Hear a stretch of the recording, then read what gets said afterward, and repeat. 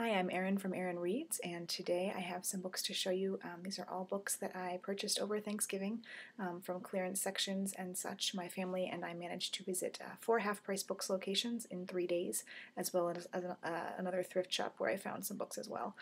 So I'm going to not spend too much time on these books because I would like to get through them all. So first up are 4 books by Indian authors. I'm interested in reading some more Indian fiction over the next upcoming year, so these are books I'll be putting towards that. First is The Age of Shiva by Manal Suri. It's about a 17-year-old girl. There is A Fine Balance by Rohin Mistry,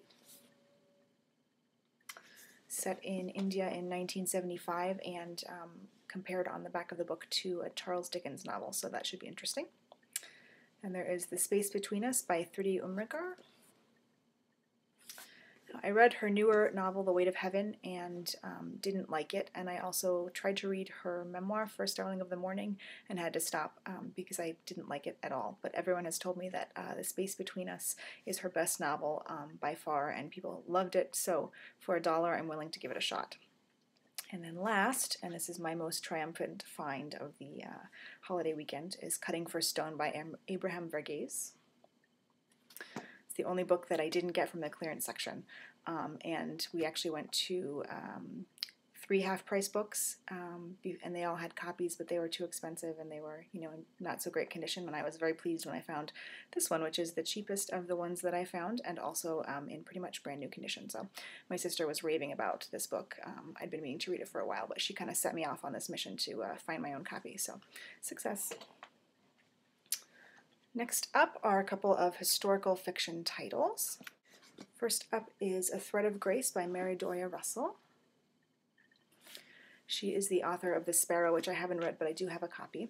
And in this one, it's a young Jewish girl and her father who in 1943 flee Germany for Italy to escape the Nazis, and what they find when they get there. So it sounded really interesting, so I picked that one up. And then Bridget of Kildare by Heather Tyrrell. This is about St. Bridget, and it alternates between a historical storyline and a contemporary one, and was very highly recommended by someone that I worked with in my bookstore job. So again, for $1, couldn't pass it up. And lastly, The Lady Elizabeth by Alison Weir. I just picked up her first book, Innocent Traitor, a couple weeks ago, and I haven't read it yet, but I like to collect books by authors, especially when they are cheap. This one is about Elizabeth Tudor, so I'm looking forward to reading that one. Next up is The Invisible Man by Ralph Ellison.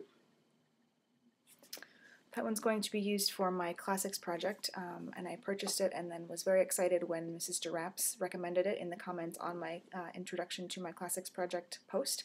So glad I found that one. And then Crossing to Safety by Wallace Stegner.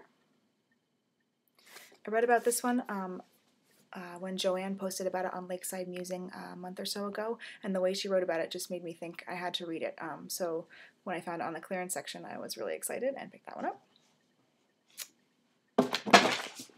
Ooh. Snow by Orhan Pamuk. I just read my first Pamuk novel, The Black Book, about a week ago for the World Party Reading Challenge, and it was a challenge. But it was one of those challenges that you come out of thinking like I'm ready for another one. So this is supposed to be a little bit more accessible, I think, than the Black Book was. So I thought that I would give that one a shot. And then A Sonata for Miriam by Linda Olson. Linda Olson wrote Astrid and Veronica, sorry. And I loved that book. It was very gentle, it was an older woman and a younger woman and the friendship that they sort of developed. So I'm excited to find a copy of her newer book. Is Breath, Eyes, Memory by Edwidge Dandekot, which I only know is about Haiti and the women who live there, and came with this awesome bookmark. This is a Mary Engelbright bookmark. It says Make a Wish, and I love finding things in my used books, so I was excited for that one. And last is The Corrections by Jonathan Franzen.